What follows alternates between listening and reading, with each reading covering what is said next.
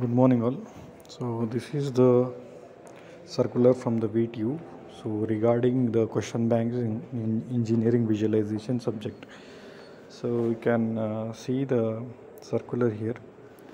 So, they have prepared the model question paper, question bank. So, we can refer it for preparing the questions for the final exam. And you can see in the second circular. Okay, in the second page you can see it is not mandatory to pick the questions from this question bank. Similar questions can be framed for evaluation of the students learning CIE or CAE. So based on the questions and time requirements, so marks can be allotted by the examiner suitably. Further, it is recommended to all the course coordinators to refer the textbooks in the reference books. So in the module 1 you can see projection of points given, and they have given 5 questions here. Okay, in the module 1, so that is projection of points. Similarly, in projection of lines also they have given. So till problem number 5, so all the basic problem, but problem number 6 and 7 it is the application problem. Okay, and then projection of planes, you can see they have given set of questions here. So like this we can prepare the questions. As any of the questions can be asked, whether it is a triangle, square lamina, rectangular, pentagon, or hexagon. So any of the questions can be chosen. Okay, they have given just for an idea. Okay, now you can see in the module 2 it is nothing but projection of solids here. So here that is a compulsory question. So in module 2 we have the projection of solids. Projection of solids also they have given so many questions.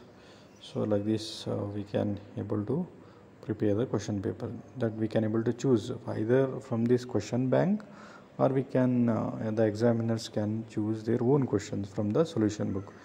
In module 3 we have this this isometric. Okay, isometric and orthographic. For isometric also they have given the questions. You can see that.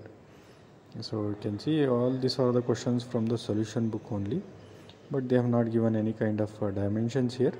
But instead of that they will be mentioning the question pattern here. So how the questions will be there, and they have provided the question bank here. So as we scroll down, so we can see that so there are the questions related to your orthographic also. You can see that orthographic diagrams also given. Around 12 questions they have given in the isometric, and question number 13 and 14 is your orthographic. Okay, orthographic, you can see module 3 is the combination of both isometric and orthographic. So orthographic also they have given 2 diagrams here. So like this we can give. And module number 4 is the development. Okay, so development of the lateral surfaces. For this also they have given so many questions here. You can see that is problem number 14 and 15. So this is your application problem. So application, development of a truncated tray, inclined tray, and development of a funnel here. Okay, so these are the application problems here. You can clearly see.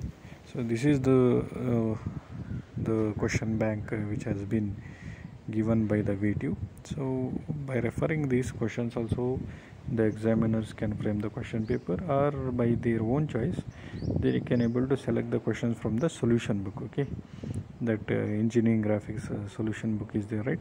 From there also they can choose the question. Okay, so thank you for watching the video. So subscribe for the channel and share it to the maximum students so that they can be benefited from this. Thank you all. Thank you for watching it.